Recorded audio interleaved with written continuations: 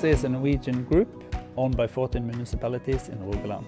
We operate in power grids, energy and telecommunications. We're dedicated to building the best 5G network in the world. At the same time, we have the largest fiber infrastructure in Norway, and we also supply 10 terawatts of sustainable energy. Being data-driven is somewhat of a moving target. We need to be able to support our subsidiaries as they mature to support the business objectives.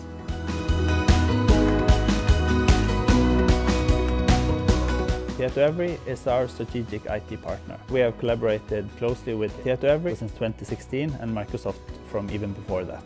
That Microsoft is a central part of the Lyse strategy. It's a very good fit for us in Tietoevry. An increasing set of our services rely on Microsoft products. We use Microsoft for Office 365, and the Dynamics 365 solution caters for everything from our field workers to our important money streams.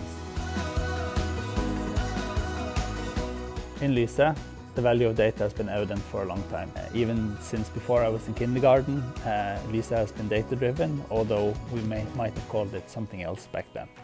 As the amount of data kept on increasing, we saw that we needed new ways of working to enable insight into the data in a secure and compliant manner. We worked together with Microsoft and Tietoevry to create the blueprint for what is today known as the Lyse Data Platform. The Lyse Data Platform runs on Azure, and we use Power BI as the visualization tool for our reporting. Having the agility and the scalability of Azure has been a key to this success.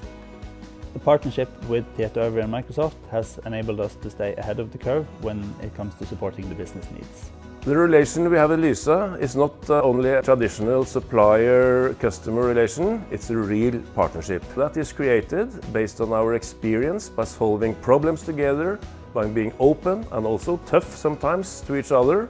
We hope to be able to support Lyse also in the coming years with transformation and modernization of their systems.